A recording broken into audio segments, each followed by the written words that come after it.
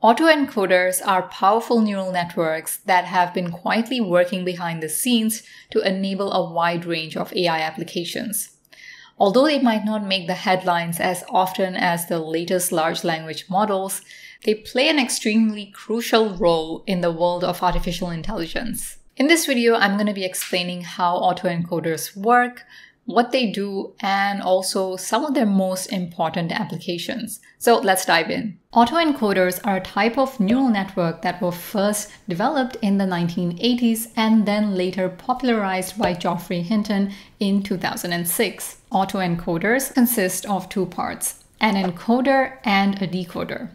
An encoder takes in input data, for example, images, and compresses it into a smaller representation.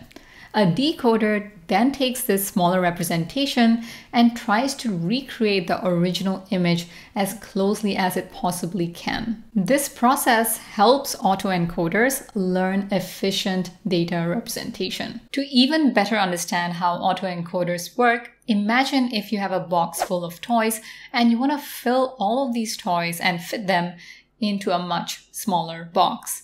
To do this, you need to find a really efficient way in order to place the toys so that they fit into this much smaller box. This is exactly what autoencoders do.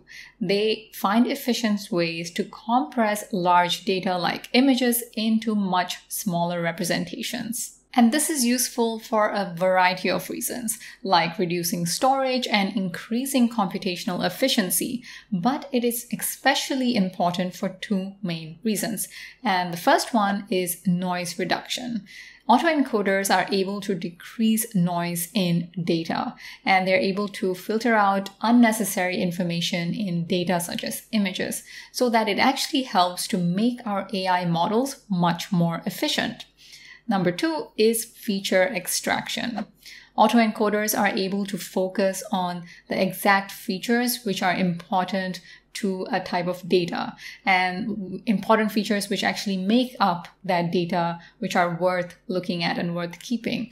So this also helps to make AI models much more efficient. Now let's look at some common examples of how autoencoders are widely used. One of the most popular ways in which autoencoders are used is in recommendation systems. For instance, Netflix uses autoencoders in its recommendation system on its platform to recommend movies and shows to users. The reason why autoencoders are so great at this is that they are able to learn and map users to different movies or items in a really efficient way and store them in a really efficient way. And they're able to accurately learn and predict what a new user might like when they come in. And that's exactly why autoencoders are used in recommendation systems. The second way in which autoencoders are used is in anomaly detection.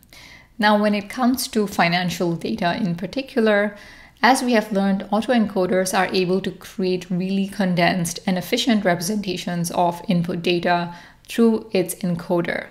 So when it comes to financial data, autoencoders are able to learn patterns and really common types of data which exist. So if they automatically notice any type of data which is very different from the patterns that they have learned and condensed, they are able to flag that as a type of fraudulent activity. And that is exactly how they're really good at detecting anomalies, not just in financial data, but in various other data types as well. Autoencoders are also used in natural language processing tasks like summarization and translation.